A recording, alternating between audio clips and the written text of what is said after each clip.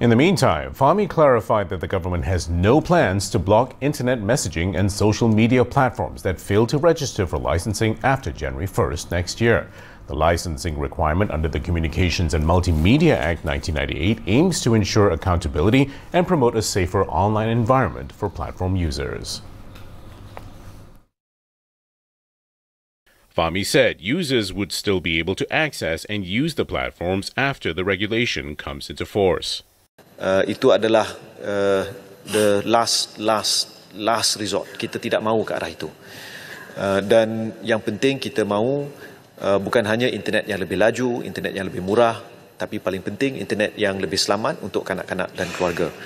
Meanwhile, the Communications Ministry, along with the Malaysian Communications and Multimedia Commission and the Legal Affairs Division of the Prime Minister's Department, has held multiple engagement sessions to prevent any overlap between Act 588 and the new bill.